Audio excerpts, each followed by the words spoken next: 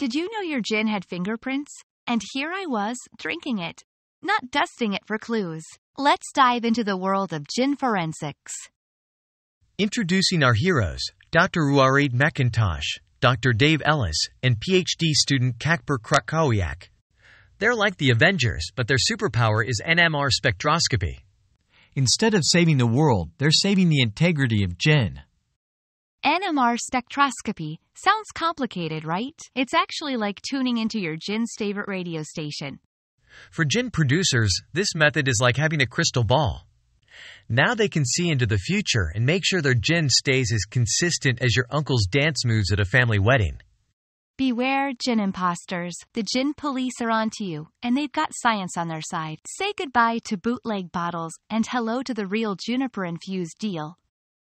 So next time you sip on that botanical bouquet of a beverage, you can toast to the chemists. Because thanks to science, your G&T is not just good. It's Gin-Yinli certified. Cheers to that.